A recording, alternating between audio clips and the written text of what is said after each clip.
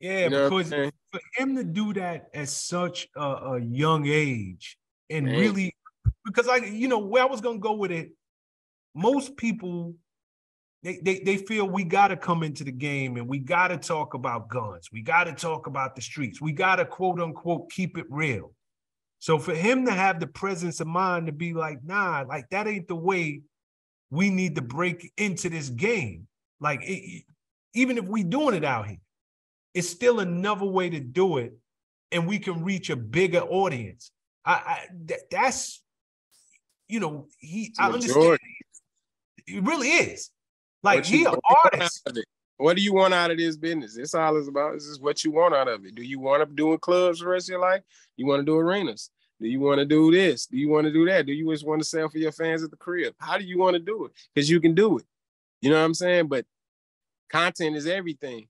So what you talking about gonna get you to the levels that you talking about. You know what I'm saying? Like you just now being able to do arenas off of shooting people and shit. You know what I'm saying?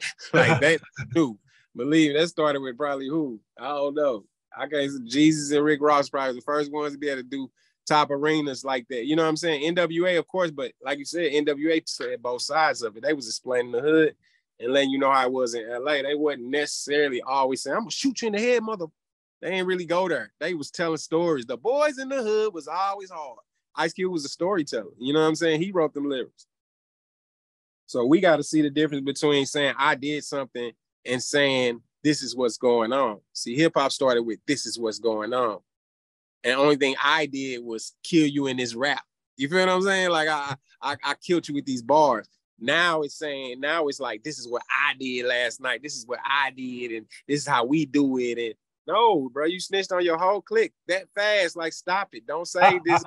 Don't do that. Say this is what's going on in your neighborhood or your West Coast. Otherwise, them boys coming after you. Because everybody ain't rapping. Some people are literally still in this thing and they just trying to get out or they trying to be around you to get out. But they still in it. And you talking about it. And now I'm looking at all y'all. So now your friends getting caught up. You wondering why they going to jail on accident. Like, no, you said it in the rhyme. Now, they didn't pick you up, but you've been saying it. And now they know who the 44th Street people are now. You know what I'm saying? Like, we got to watch it. We just got to watch it. No, you absolutely right.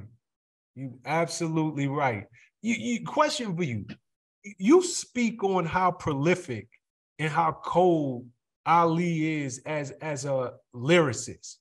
Why did he first start out kind of on the business side? Why not, start out and make a group around himself or try to go solo?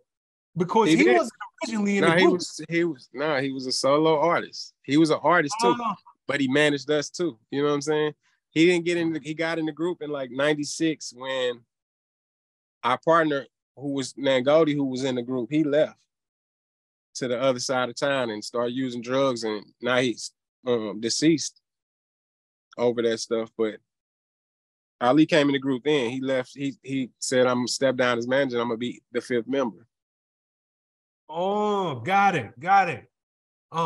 Yeah, because, obviously you think highly of him, as you should. I mean, the boy got words.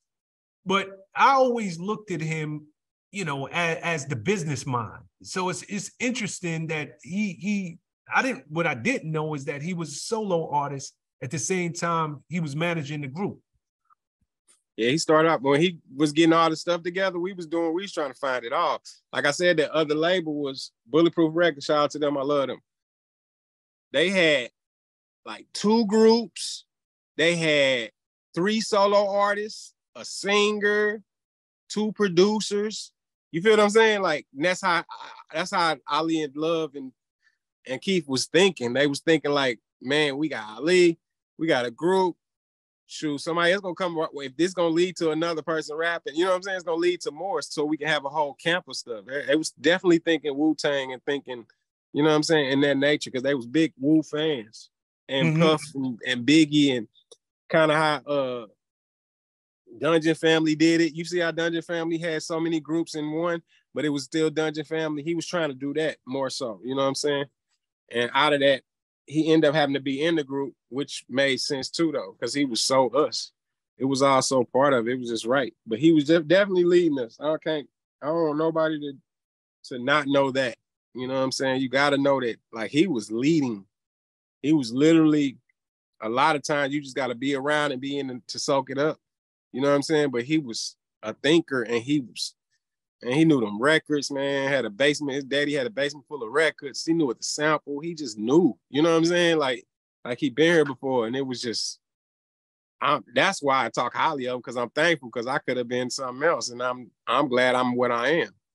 Yeah, and I probably wouldn't even steered that direction if it wasn't for him. You know what I'm saying? He made it all feel like there's another level to this. We can get paid from this, y'all. Not just rapping in the neighborhood. You know what I'm saying? Like, we cool with selling out the trunk.